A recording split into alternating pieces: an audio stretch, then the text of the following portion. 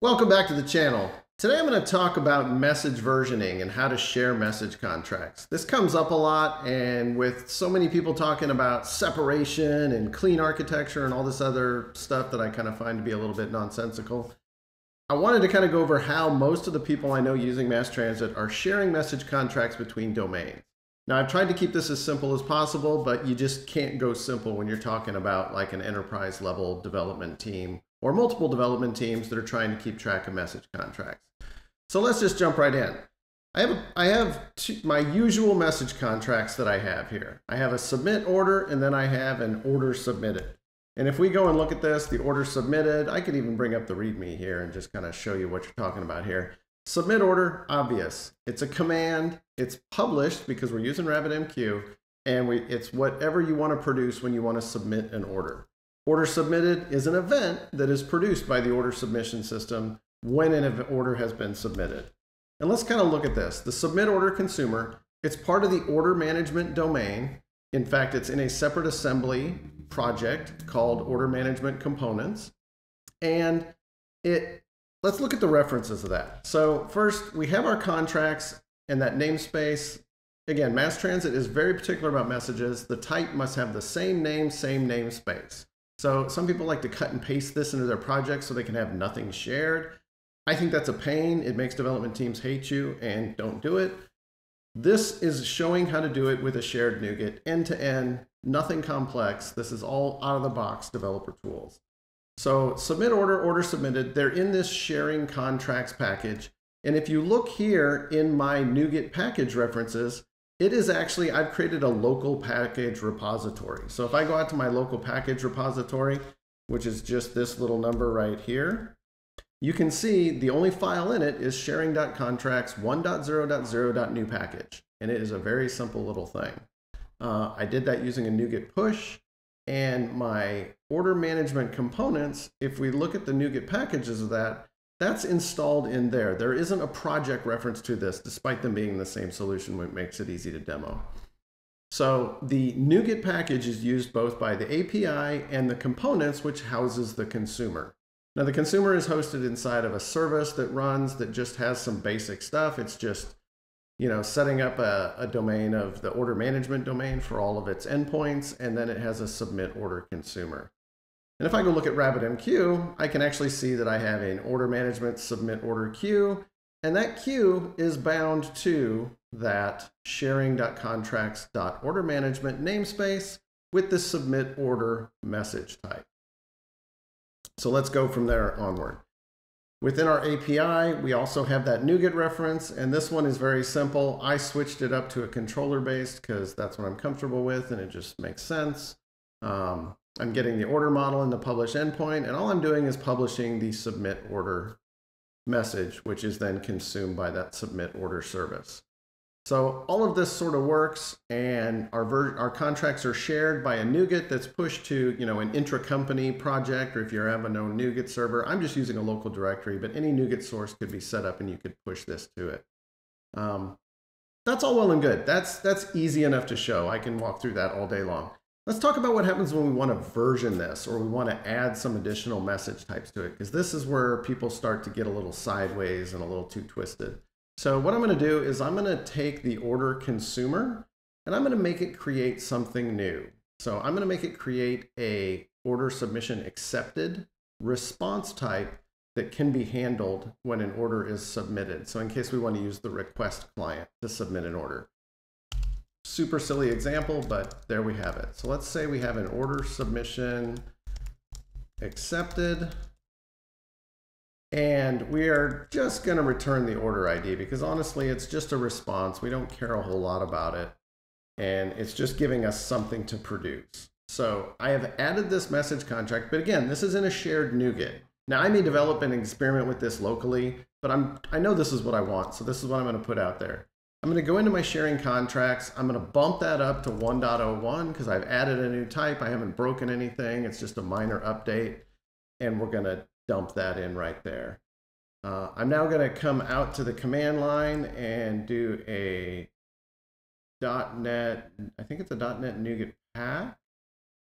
Let's see here, .NET NuGet pack source sharing contracts.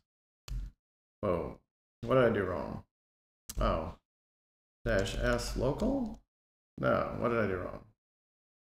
Let's cd source / sharing contracts pack. Let's just try that. Hey, look at that. It actually works when you're in the correct folder. Okay, so now we've got a 1.0.1 package. So now I'm going to come back up here and I'm going to do a push. And instead of pushing 1.0, I'm going to push 1.1 to the NuGet source. Okay, so that's all there. If I go back and look at the NuGet repository, I now have 2 versions of the NuGet package. So all that worked. Everything's there. Now I'm going to go and update my components. As we can see, my NuGet thing immediately refreshed and said, hey, there's a 1.0.1 update. Now the API, that's in a separate team. They're not worrying about me at this point. They're doing nothing. All I'm doing is updating my component. So I'm going to update my component to use 1.01. I'm going to go work on my consumer.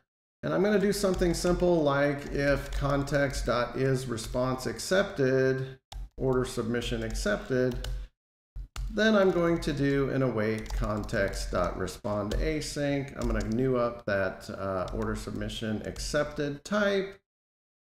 And I'm going to pass in order ID equals context.message.order ID. Pretty snazzy. That's really annoying. But yeah, so there's that. And that gets us so that we can have that message response in addition to publishing the order submission event. Pretty tasty stuff. In fact, we could even change the order of these if we really wanted to make the publish go first so that we're not notifying the client that we've done something when we haven't actually done it yet. There we go. Sorted it up. We can now build and run that. And if we go over to my Run tab, we can see I have my service. If we go and look at the message types in RabbitMQ, nothing has really changed. It's still just the submit order queue because, again, we aren't really publishing that message type. We're only responding with it. And there's no additional bindings or exchanges for that type because we're not really using it. And we can go in and let's go ahead and run the API now. So let's just go ahead and run that as well. We'll get the API up and running. We'll get a nice little swagger. We'll go in here. We'll go to my post order. We're going to say try it out because we like to try things out. Oh, I need to go in here and create a GUID. We'll just go ahead and take that one. We'll just come in here and put that as my order ID. Order number will be order 123. Customer number will be customer 123. We will execute. We got our tasty little 200. And if we go look at our run, we didn't write anything, but we did stuff. If we actually go out here and look now, one of the things that we will see in RabbitMQ is the order submitted exchange was created because we published that event. But again, nobody's listening to it, so there aren't any bindings. But it will go ahead and declare that exchange because it has now published that type. No consumers, it's not there, it's not bound to anything.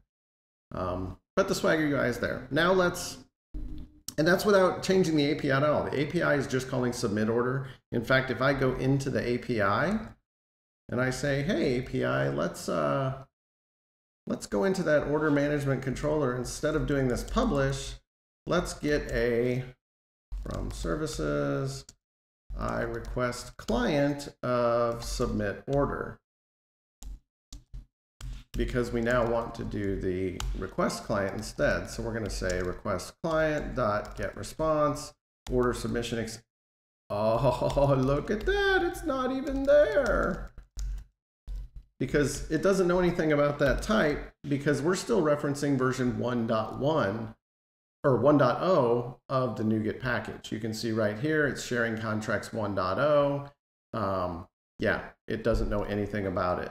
But if I go into the NuGet Packet Manager and say, oh, well, hey, I would like to take advantage of that new API, I'm going to go ahead and upgrade that NuGet package. Now I'm using 1.1. Now I can go and get the order submission accepted. I can take the same order that I was passing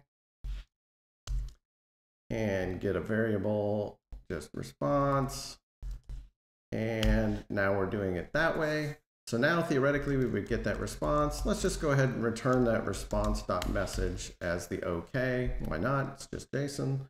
And let's go back to our run and run that service. So let's run this one. Let's run this one. Oop, beep, beep, beep. Don't need you again. Go back over here and make sure the service is actually running. Okay. Now if I go back to this API and I submit this order again, I execute it, and I get back a response body now of order ID because I'm using that new contract, and because the consumer was written to say, hey, if they want a response, respond, otherwise it did nothing. It now gets that response, and it's using that new version of the API. So that's a pretty basic example of how to use a NuGet package to share the contracts between different projects without having project references, things like that. So you can have different teams, different domains doing the same message type stuff. Hopefully that gives you a pretty good idea. I may follow this up with like how to version a message, but just kind of the spoiler on that is don't change just like a database schema, don't change the behavior of an existing property. Don't add properties that are mandatory, because if you have older clients, they're going to not support that property, and make your consumer aware of that. But maybe I'll follow that up with a separate one. For now, I think this gives a good example of how to use NuGet to share contracts between completely separate services. If you have any questions, drop them down in the comments below. I'll put the code up online, and we'll catch you next time.